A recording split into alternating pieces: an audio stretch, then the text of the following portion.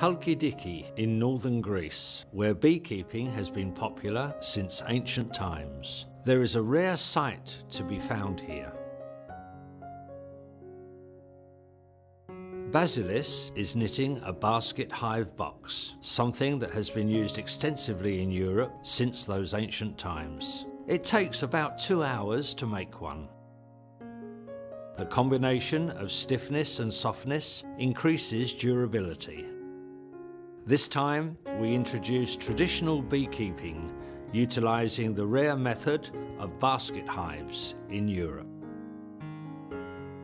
Currently, his son, Yorgos, is taking over this traditional beekeeping style from Basilis. They produce new generations of bees from their original swarm. The knitted baskets are coated with cow dung. Once used for honey production, the baskets are now dedicated to honeybee breeding. What's it like in the basket?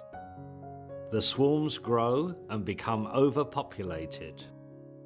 So, half of the group must be moved to a square beehive. However, because they don't naturally move to a different environment, some of the bees are moved temporarily to an empty basket.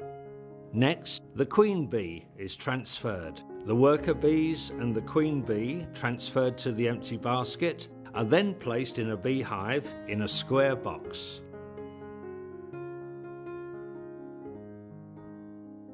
And the larvae-containing combs are cut in half and placed in the frames. Back at the original basket hive,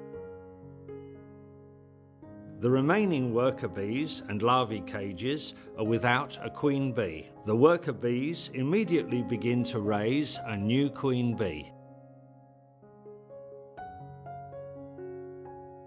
The baskets are very effective in retaining heat, so the swarm grows up early in the spring. We are proud of our tradition, although it's a troublesome type of work, so most people have abandoned this method. Greek basket beekeeping, techniques inherited with heart.